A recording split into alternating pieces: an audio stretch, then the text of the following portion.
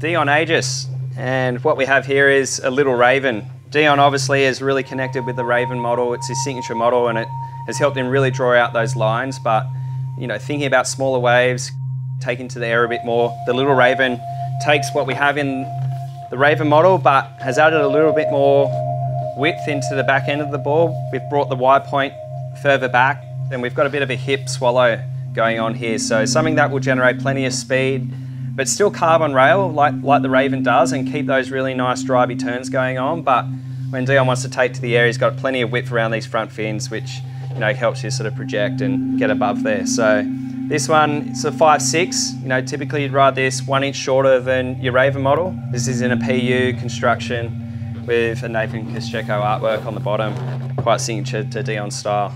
Little Raven 5.6 for Dion.